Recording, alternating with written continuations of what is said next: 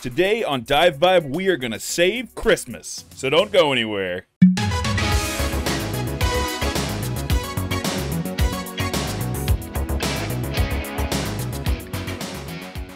For eons, holiday gift-giving has plagued mankind. The great split-fin crisis of the early 2000s chewed at the dive industry like a sickness. The sport of diving itself teetered on the edge of oblivion as more and more gear was released in colors other than black.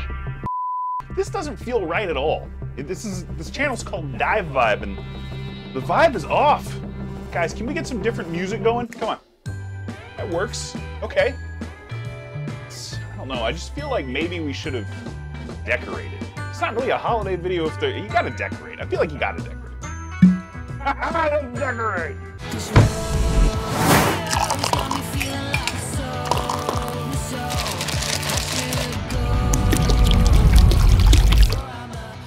Oh. That's better. What? You didn't think I was actually gonna decorate? All right, welcome back to Dive Vibe. It's the holidays. I get it. You're busy. Everybody's busy. It's the holidays. So I'll cut to the chase. The way I see it, gifts for divers boil down into two categories: cheap stuff and expensive stuff. Maybe more like expensive stuff and less expensive stuff, because, you know, it's dive gear and there's no cheap dive gear. But before we start talking about that, we need to know what type of diver we're shopping for. So a recreational diver, a technical diver, a professional, a technical professional. The possibilities are endless. I mean, if they're a dive professional, that's pretty easy. They probably just want camera stuff and dive trips or beer. Beer's always good. Problem solved. DSMB, or Delayed Surface Marker Buoy. If you value the person you're shopping for, which is probably likely, then a DSMB can be a great way to protect them when they're out in the ocean. They cost anywhere between $30 and $100 and maybe more depending on what kind of crazy stuff they're made out of. And they're used on the surface so that divers can indicate their position to boats around them. They can also aid in getting picked up at the end of the drift dive by the boat. Boats will look for the big orange tube that the diver inflates on the surface, so they can carry this thing around all rolled up nice and tight. And then you can blow it up and it's 4 feet tall, 6 feet tall, 8 feet tall, however big. There's one crazy one out there. I'll see if I can find a picture of it that's like 30 feet tall or some craziness. But anyway, it really makes you a whole lot more visible.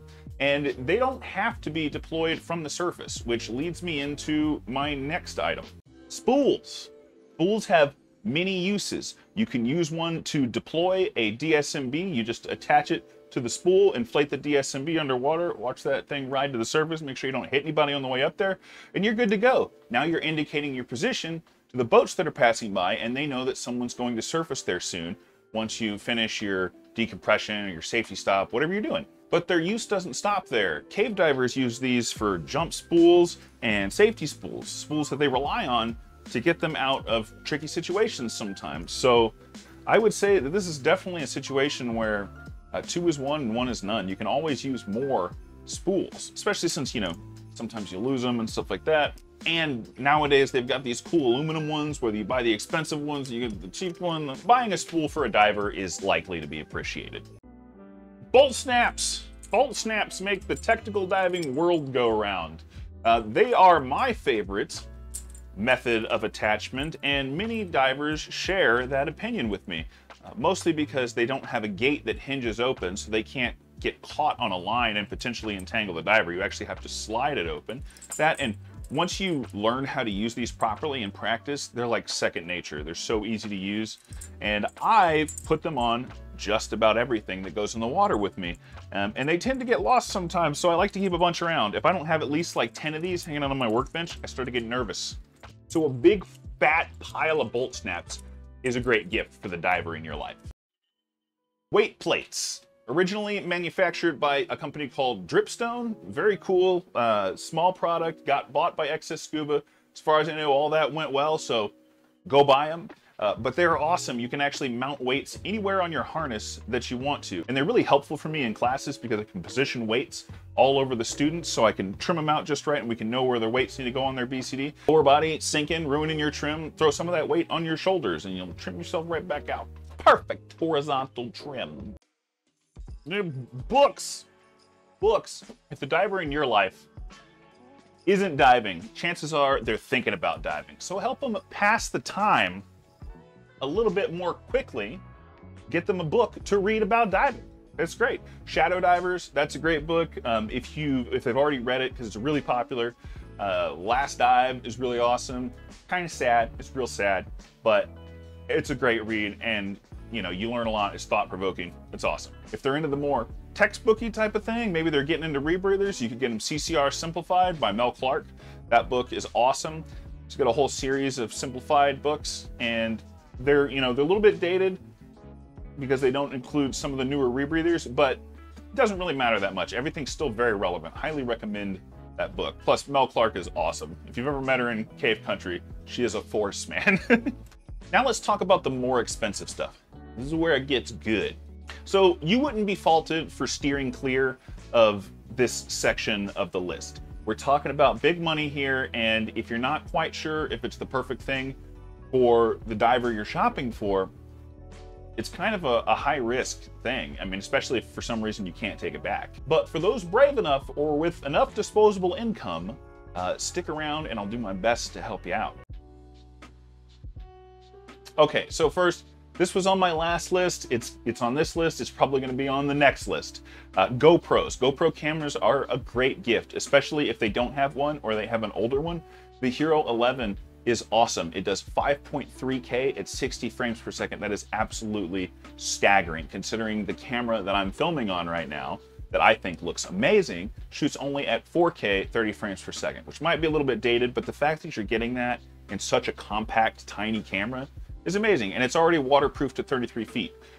They also have 10-bit color, which gives you more control after the dive when you're trying to grade your footage, because the footage from underwater things doesn't always play nicely when you're trying to grade it. Don't forget, they're also going to need the protective housing. Otherwise, they won't be able to take it any deeper than 30 feet. And they're going to want to take it deeper than 30 feet, I assure you. Regulators. All divers need regulators. Even rebreather divers need open circuit regulators to make the rebreather function and to go on their bailout tanks or what have you. Technical divers need all kinds of regulators, probably 2 on their back or on their sides, and then every stage, deco tank, bailout tank, travel gas, all of those tanks need to have their own regulator. The deeper you want to go, the more tanks you need, and the more tanks you need, the more regs you need. If we're talking about a reg for a bailout tank or a stage tank or something like that, you want to keep it pretty simple. Probably the most complicated feature you'd want on it is a swivel turret. Something simple from a reputable company like Apex or Scuba Pro should do the trick. And the regulator should be in DIN, unless you're dealing with some kind of weirdo, in which case I cannot help you. I can only give you advice that makes sense, unfortunately. And if you're not sure what kind of reg to get them, then maybe go check out their dive bag or their dive locker and see what they've already got, and maybe get just the newest version of that. Or you could talk to their dive buddy, as long as they ain't no snitch. Actually, I can't overstate that. Talking to the dive buddy when shopping for the diver in your life is a great idea. Okay, so if you really like the person and you want to make that abundantly clear, you really can't go wrong with the Shearwater Perdix 2. Just came out, titanium bezel on that thing. It looks hot, really nice dive computer. Does just about everything anybody could want except for rebreather connectivity. But it's also a great backup computer for a rebreather diver. These days, just about every technical diver is using either a Perdix, a Petrol, or their slimmer, hotter cousin, the Terric. Shearwater computers have kind of become the gold standard, although there are some use cases for DiveSoft and other stuff like that. But my personal preference is Shearwater. Plus, if you run out of wrist space for dive computers, just toss one on your ankle. Ankle Perdix. Hell yeah. That's a joke. Don't put computers on your ankle. Okay, last but not least, the ultimate Christmas gift. A DPV, diver propulsion vehicle, an underwater scooter. These things are awesome. They greatly enhance your dive experience. But with prices rivaling that of motorcycles, up until recently, they haven't been very appropriate for Christmas gifts. Now, with the release of the DiveX Black Tip, they're down in the like $1,750 range, a little bit more expensive than your average Christmas gift, maybe, but it's more achievable, right? And it is absolutely my favorite thing. I don't know, if I had to choose between my rebreather and my DPV, it would be a hard choice. The only time I'm not using my scooter these days is when I'm teaching. So that means that you basically have to pay me to not dive with my scooter. It's the only time I don't use it. The only problem is diving without one, once you have one, kind of sucks. Okay, now let's talk about ladies' dive gear.